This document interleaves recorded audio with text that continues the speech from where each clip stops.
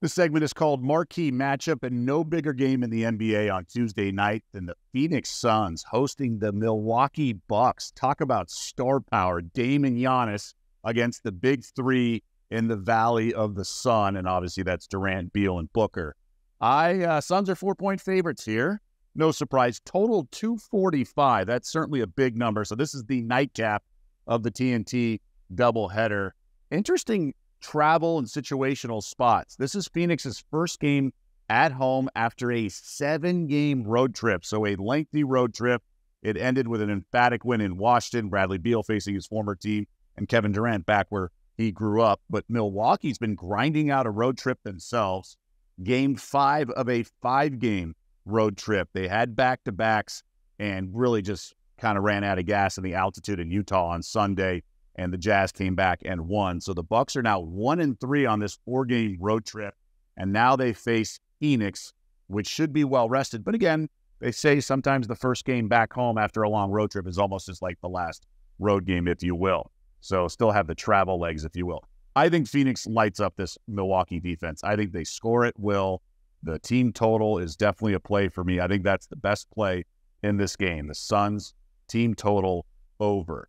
Interesting game. I get it. Bucks should be able to get their points as well, but they don't play any defense. I know Doc Rivers came in to help maybe fix that, but I think Phoenix will get their offense and probably cover the 4. I do lean to the Phoenix side as well. As for game 1 of the TNT doubleheader, an intriguing matchup with Dallas in Brooklyn. Back-to-backs for both teams.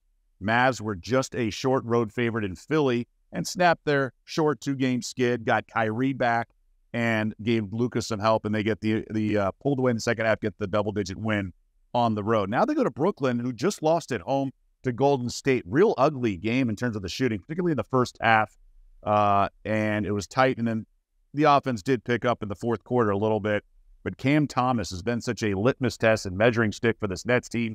Just 4 of 21 from the field against the Warriors. Golden State only 4 of 22 from downtown, but it was enough for the road win and cover. So the Nets, what do we make of this team?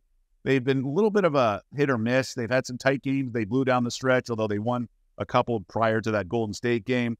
I lean Dallas, assuming Kyrie's playing. We don't know. It is a back-to-back, but I would lean to that side. This Mavs team has a lot of firepower. In fact, both teams do, but that's where I'm leaning right now, at least to Dallas. So both relatively short favorites I'll lean to, but I really like that Phoenix team total over against a poor Milwaukee defense.